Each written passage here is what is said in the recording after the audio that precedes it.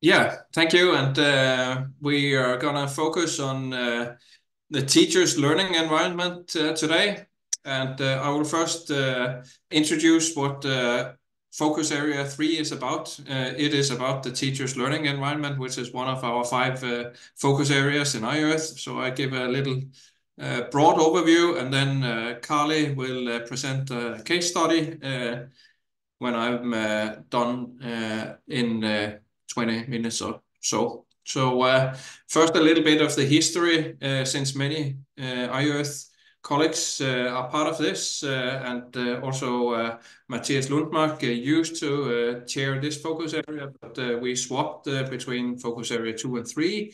So, but other than that, Kirsty, Carly, and Maria are active in this together with many others in iEarth and many colleagues and students else. So this is a bit of the history, and I'm just gonna sum up the main goals of this focus area. So we want to create a collaborative culture for teaching. It's kind of a cultural change that we want to drive with iEarth and achieve with iEarth. And we want to shift attention from these personal ownership and personal qualities from individual lecturers towards like a collegial effort and collegial ownership of the teaching practice, and also a teaching practice that is evidence-based. And while I'm talking here, I would also like to encourage you to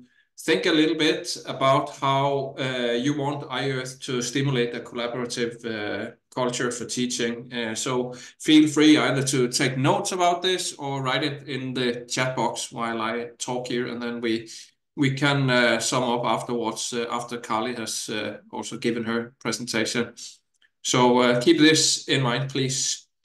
Also, how can we change the culture in iEarth? That means each department towards the teaching as a collegial effort and collegial ownership. So that's something we want to achieve, and I know we have achieved it to some extent, but how can we continue this cultural change in iEarth?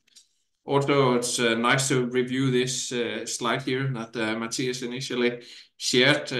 So we want to achieve this situation here where we all build on each other's strengths and experiences, and we build and offer a coherent education to our students rather than running around here as individuals.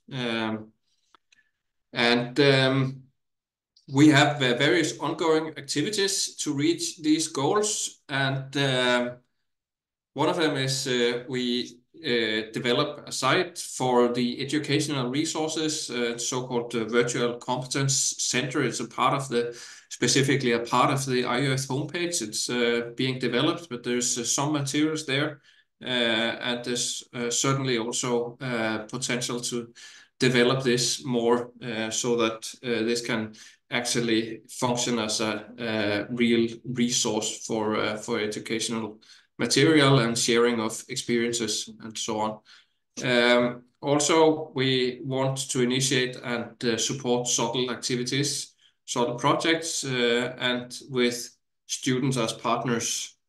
And we also strive to maintain the annual GeoLearning Forum as a national meeting place for earth science teaching and learning. So this years, or the last GeoLearning Forum was number 6 that we had in Oslo. And we think in many ways that this is a great success. It's a great meeting place for students and for colleagues. So we want to maintain that. And also we have the competence group, the research group in higher education research. And there are many research papers coming out now, and this also has to do with PhD students that have been in the loop for approximately 3 years. So there are also PhD theses soon to come out from that. So going back to this educational resources, we also have the iEarth Digital Learning Fora, and we had 13 in last year, and we share those at the webpage under the educational resources, just so that is clear for everyone that this is a place where you can go and look for what has happened earlier in iEarth and other iEarth related activities, seed projects, shuttle projects, and so on.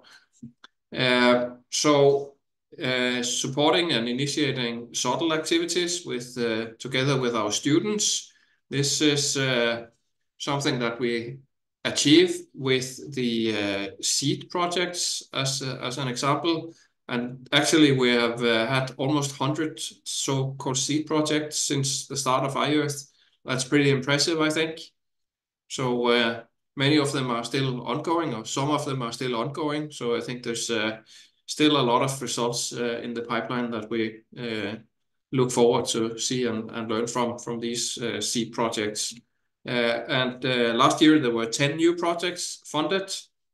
And I just wanted to bring up this slide here it's from the annual report, just showing which projects received funding in 2023. And if you look at these, we don't have to, I'm not going to read up the list here for you.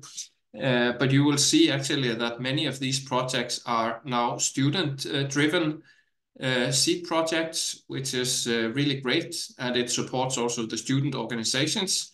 So it seems like there's been some change from mainly staff-driven seed projects towards student-driven seed projects, at least based on last year. So we also removed the application deadline, and maybe it has to do with that. Maybe it's a coincidence. I don't know, but we certainly see much more student-driven projects last year. That's also really great.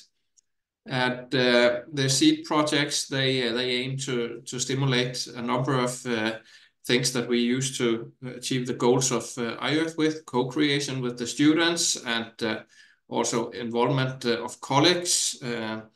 And we also think of collaboration and students and staff from several institutions, both within iEarth and outside iEarth, working together. And then also we encourage that these projects, they disseminate the results, for instance, during the Geo-Learning Forum or in some other way, social media or conferences, and even in educational research journals. Could also be the winter meeting, which was just held in Göteborg in Sweden a couple of months ago, 2 months ago. And there were many iEarth presentations here and a session with 7 iEarth contributions. So that's really fantastic to see the outcome of iEarth at events like this. And it also shows that iEarth is really unique. This was a Nordic conference, but it is really unique in the Nordic countries that we actually have these centers of excellence in higher education with an activity level that is so high so that we can kind of lead sections at conferences like this. So that's fantastic. Going back to the Geo-Learning Forum, that is already, I would say, the national meeting place in earth science teaching and learning. And we had the number 5 in Bergen in 2022 with 120 participants. And then last year, we had number 6 in Oslo with 110. And again, half of the participants in these Geo-Learning Fora are students. And then we are also really excited for 2024. So later this year, we are going to have the 7th iEarth Geo-Learning Forum here in Tromsø at November 7 to 8. So if you don't already have this in your calendars, please take a note of the dates here, and welcome to Tromsø in November. The higher education research group was established as with the start of iEarth by Anders Arnbæk. And since January, Maria Verlander has taken over the leadership of the Educational Research Group as new Associate Professor 2 here in Tromsø. And the group is for iEarth PhD students, for iEarth postdocs, and any senior staff with research interests in iEarth.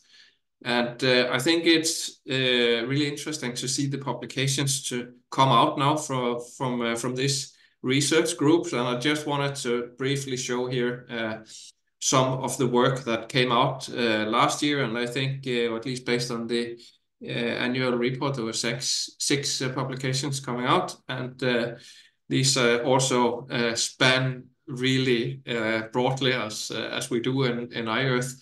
So everything here from virtual field experiences and activity bingos to student guides and laboratory experiments, and also a study here again from UAB with the introduction of active learning and computational practice at a bachelor level course.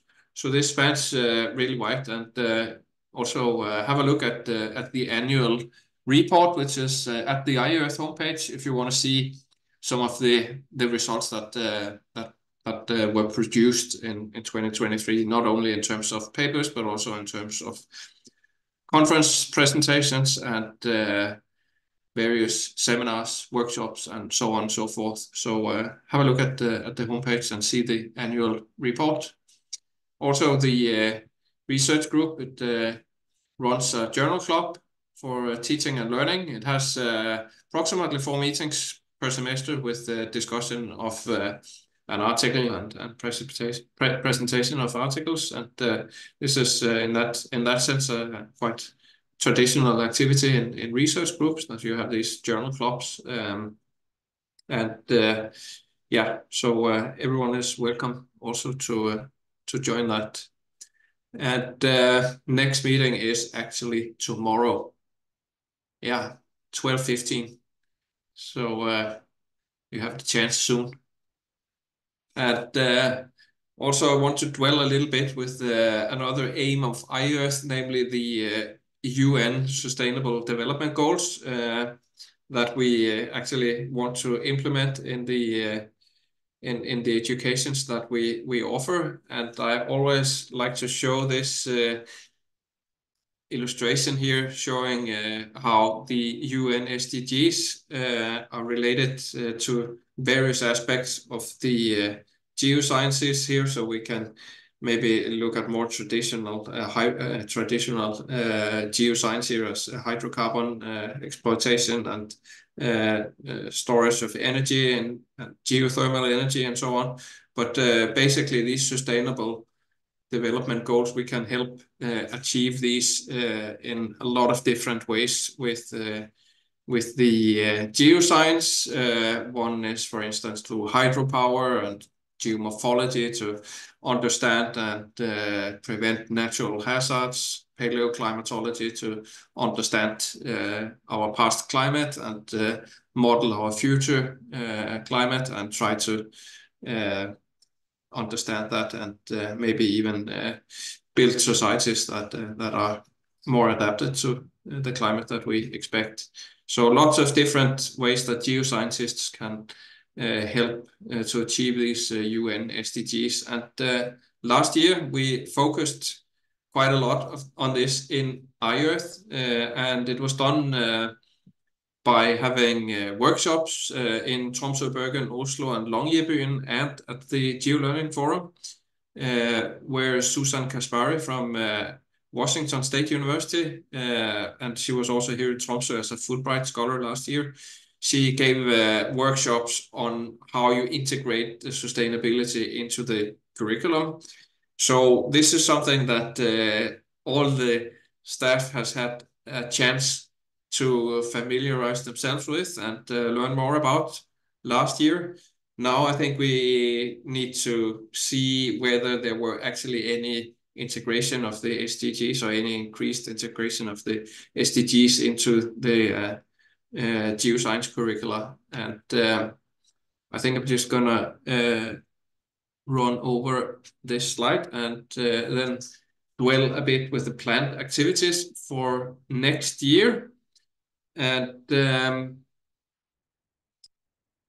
we still want to develop more shared courses across the consortium. And there are some or many in the pipeline in various stages. Some are mentioned here. GIS course is relatively well underway, I know, which is of interest to the bachelor students, the undergraduate students at all our institutions. Then there are courses that have at least been discussed to develop into some of these shared courses in quaternary geological methods and geochronology, and probably more that I am not aware of. And also the educational research resource webpage still is underway. It's not fully developed, and I'm not sure that we actually have a well-developed plan for how it should look, how long time it should be there, and who the users are, and how it should be used, and so on. But there is a lot on it. But I think maybe we also should discuss a little further what we want with it in the long run. And with the long run, I think of the second half of iEarth. Then we've seen more local meetings seem to have a success. It involves more colleagues and students, and we get kind of stretched further out with iEarth, with the local meetings that we have had, for instance, here in Tromsø, among the staff, with cultural change as a headline during the last couple of years. So more regular workshops with this cultural change in mind that we want to achieve with iEarth. And there are some challenges to this cultural change that I would like to bring up here, and we can come back to that after Carly's part of this presentation. So we come back to this and discuss it. Some of the challenges that I see here is that it's and it has to do with iEarth being a consortium with thousands of kilometers in between. How can we actually take actions at other institutions? We're much better at this, and we've learned much more about it than from start. But I think it's still something that we need to dwell a little bit about and make some decisions on how we actually implement some of the cultural change, for instance, that we want to do. How do we actually bring that around to different institutions?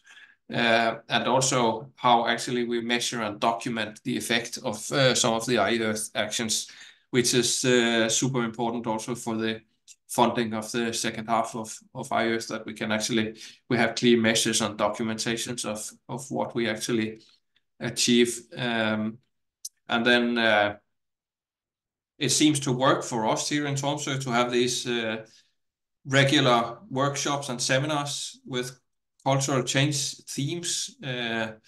So that could be an idea to take up in Bergen, Oslo, or Longyearbyen. Also, iEarth has a goal that everyone should have teaching portfolios that are updated and well developed. So we have had workshops on that also, at least here in Tromsø. I think also at some of the other institutions. So Anders Alberg has given workshops on that. But this is probably something that we need to be better at. And this also relates to documenting and measuring the effects of some of the iEarth actions. I think it's important that the teaching portfolios are actually that we help colleagues in best case maintain them, and other cases develop them from scratch. Also, the seed projects, they are really great, and they span so wide, so it's fantastic to see, and it's quite impressive to see almost 100 seed projects have been run, but there's still more potential to learn from the outcome of them. So it's yeah, I think there's something we need to somehow stimulate to more activity, for instance, on social media, on the outcome of them, and also more activity on the posters at the GeoLearning Forum. And it could also be some of the seed project holders actually joining other conferences and presenting their results. So I think I will end here, and then Carly will take over, and we can take discussion afterwards. So Carly you will have 15 minutes, so that gives us 10 minutes for discussion afterwards. So over to you, Carly. I will stop sharing here.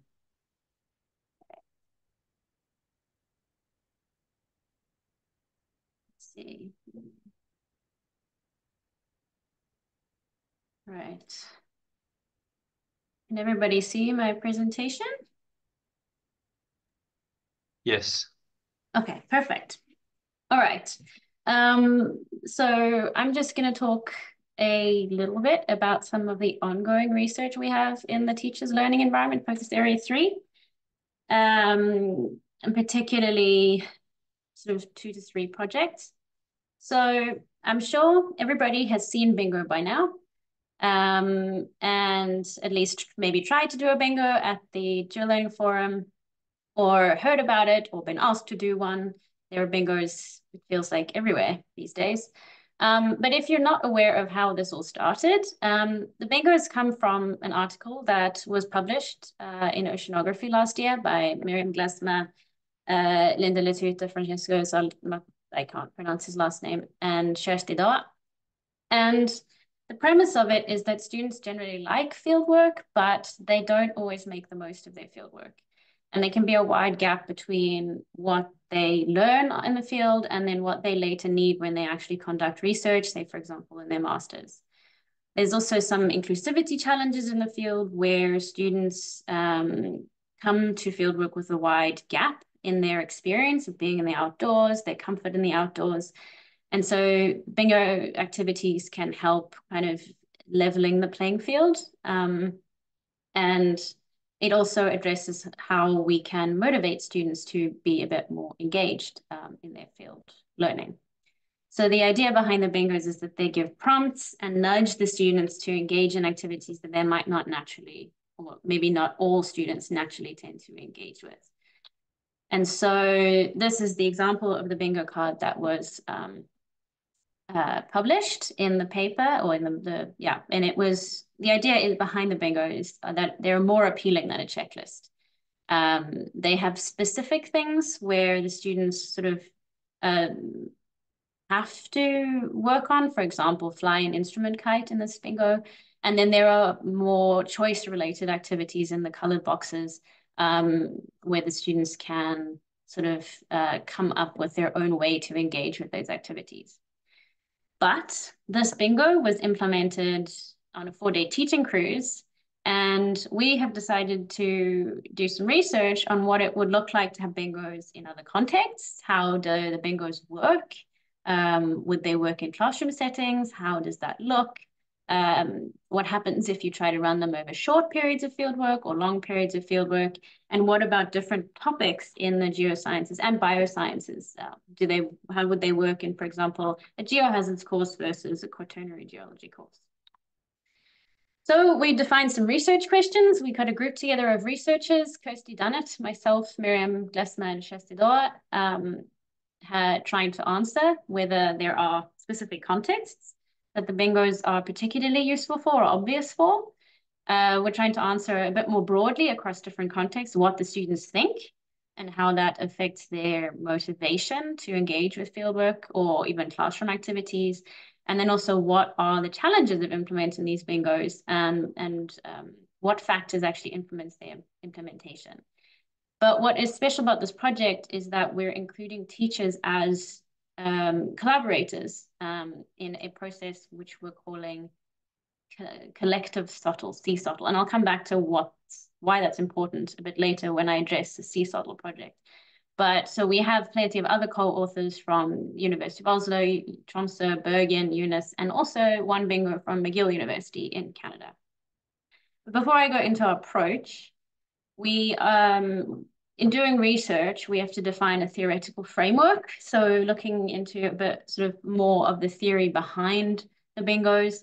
And we've landed on focusing on sort of making a hidden curriculum visible and transferable skills a bit more visible, which is really a big aim of the bingos.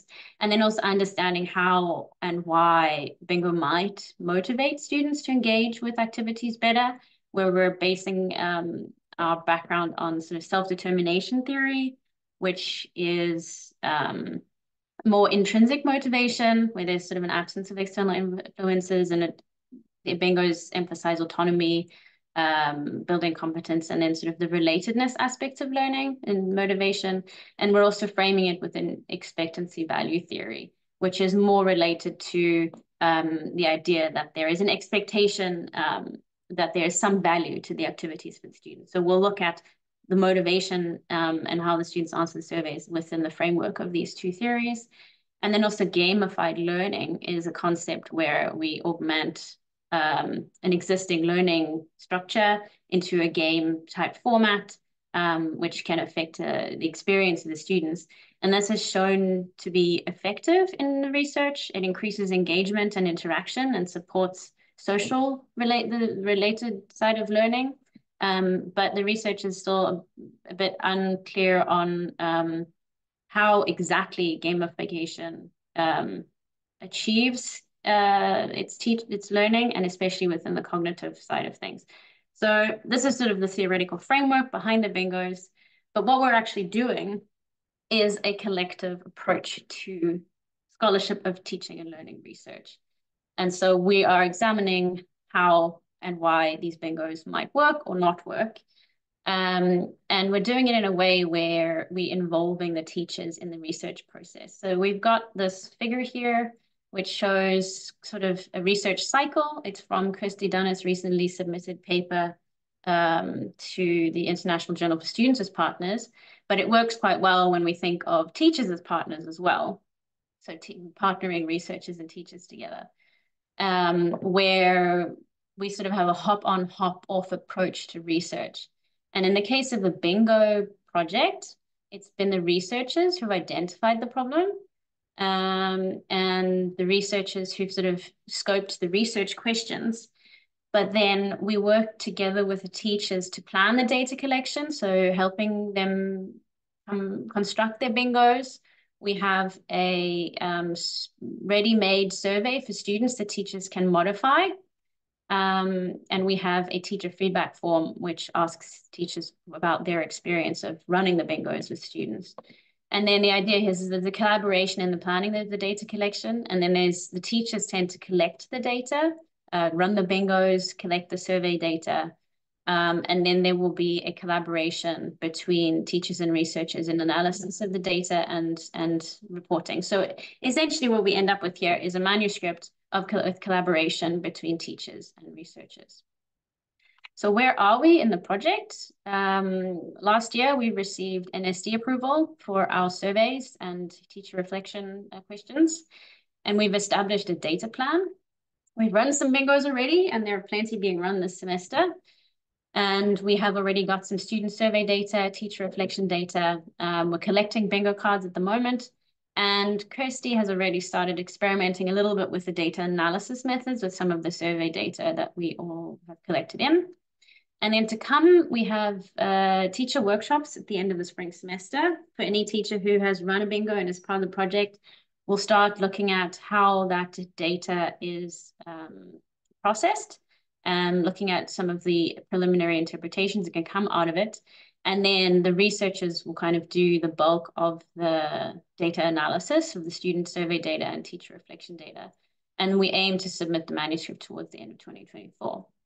But what's come out of this bingo project is that we actually have a lot of bingos and they have different functions. And we ended up with event bingos run at things like the GeoLearning Forum, and we've ended up with educational bingos running courses. We found that they have quite different purposes.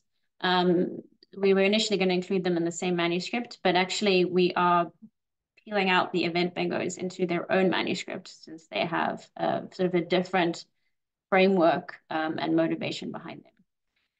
And then what I'm going to talk about next is the CSOTL project, which is bingo kind of works as a case study for. So we've CSOTL, it started, or it kind of has its roots in a blog post that Kirsty Dunnett wrote towards the end of last year, asking what happens if we do SOTL together. Because SOTL, Scholarship in Teaching and Learning Research, and I've got a quote up here, in most SOTL work, work is shared when it's made available to outsiders through dissemination and review. The investigation itself is a private or solitary endeavor. So often with Scholarship of Teaching and Learning Research, it's either a teacher that is investigating something in their own teaching, and so it's quite a solitary exercise, or it's researchers that go in and kind of faculty are involved, but mostly as data collectors, not as collaborators. And so Kirsty in her article here asked sort of what happens if we approach SOTL as collective scholarship? What if we all work together with the sort of ultimate goal of an entire department doing SOTL research together, which is probably quite idealistic, but it would be an interesting exercise. And so we've got this project now. We're going to incorporate the bingo project after it's been run as a case study, and I have another case study which I'll touch on in the next slide. But we're looking at essentially Scholarship of Teaching and Learning as a collective enterprise, so putting together what that research cycle model looks like. So we're trying to answer research questions and what can collective SOTL look like? How might these projects be structured and approached? What kind of roles do researchers need to play? What kind of roles can instructors or teachers play? And then are there specific points where the barriers involving instructors as collaborators are particularly low? How do we get more people involved in these kinds of projects?